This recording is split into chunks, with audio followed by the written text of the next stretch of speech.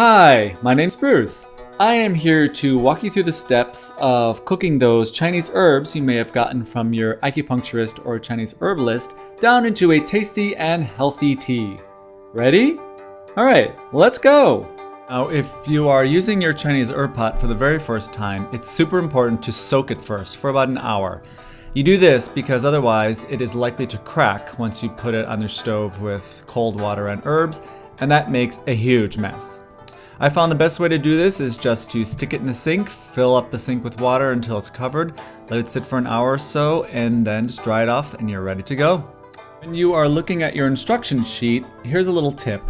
Instead of starting at the top like we'd like to, look at the bottom of each little box and see how many cups of tea you want to boil your tea down into.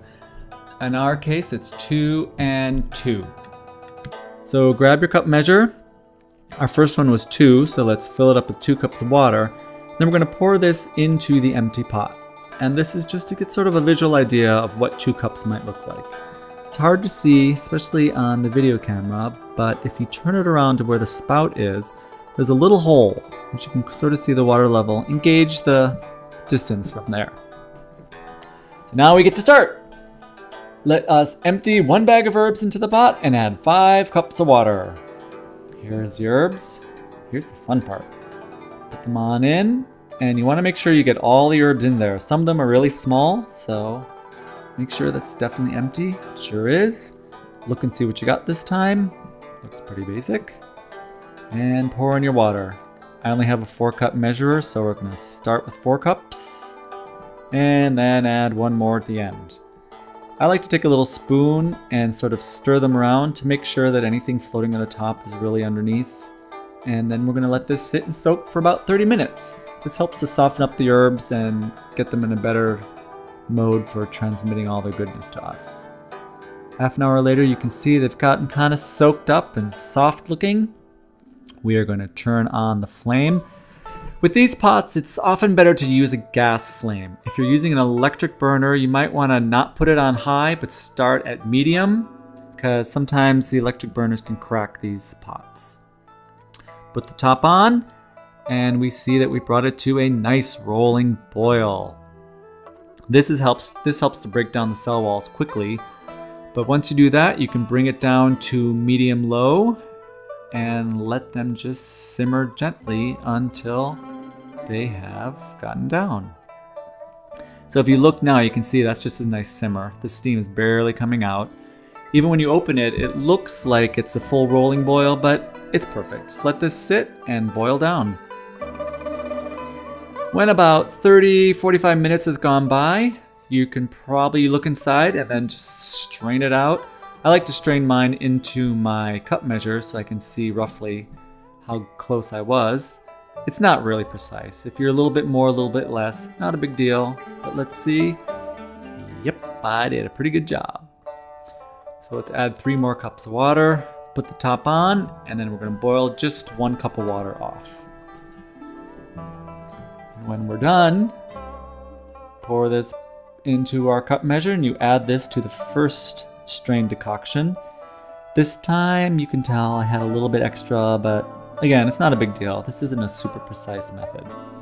And there you go. There's your herbal tea. I have found that it's helpful when you have your tea to put it into a sealable type jar. This is because these Chinese teas can sometimes be a little bit fragrant, and that's not really the kind of smell that you want transferring to any food in your refrigerator or vice versa. So putting it in a resealable jar really helps. Wait, did someone say Chinese herbs can be kind of fragrant? Oh my god, what is that smell? Ew! Yeah, so any housemates or family members might not really appreciate you stinking up the house with your herbs. If that's the case, one good method is just to bring it outside. You can get these burners at hardware stores or drugstores. They don't cost that much, and they're not super strong either, so these are nice. You can just turn them on high, cook your herbs down outside. Maybe your neighbors might hate you, but your family or your housemates won't, which is good. So if you don't want to buy one of those Chinese pots, and you happen to have a non-metal container at home, such as this Visions cookware pot that I have, those work great too. The method is really similar.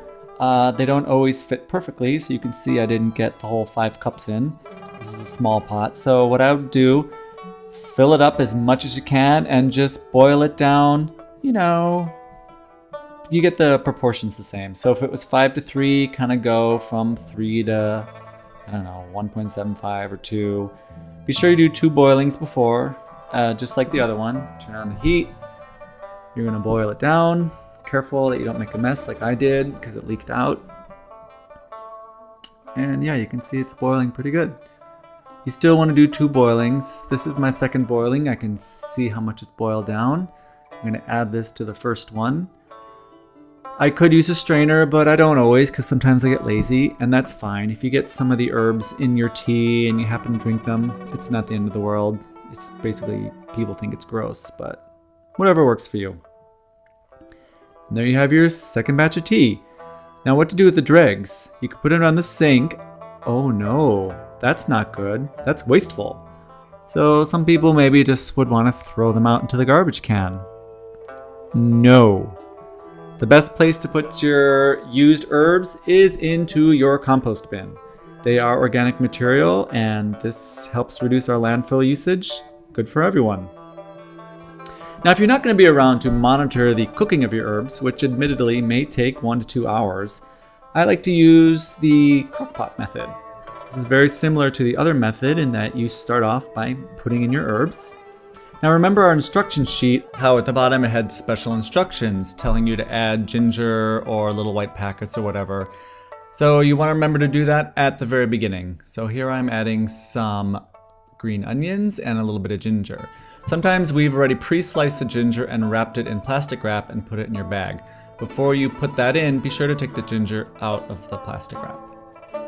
And then instead of measuring out 5 cups of water and whatever, with the crockpot method, you can just fill the crockpot to the top with water and put on the top, plug it into the wall, and turn it on. The soaking will happen automatically because the crockpot heats really slowly. Here I'm showing you how it's kind of dry. And what my favorite way to do is just to turn this on before I go to sleep at night, and then in the morning, my herbs are ready for me to take. It does take a while for it to start boiling. You can see here, it will eventually start, so don't worry so much about if it looks like nothing's happening. This is especially good for tonifying. So when you're done, you want to drink 1 cup in the morning, 1 cup in the evening. However, with the crockpot method, you might have a little more, a little less. All you need to do is get the proportions right, split it into 4. Here I'm going to take my ½ cup measure, which you can do if you've boiled it down more, but whatever, this is just to show you. And scoop it out and take a sip. Mmm, delicious. Ugh, granted, the herbs don't always taste great, but they are good for you. Well, thanks for watching our step-by-step instruction on how to decoct your Chinese herbs. If you have any other questions or you'd like to make an appointment, just call us at our clinic at 415-282-9603. Thanks so much.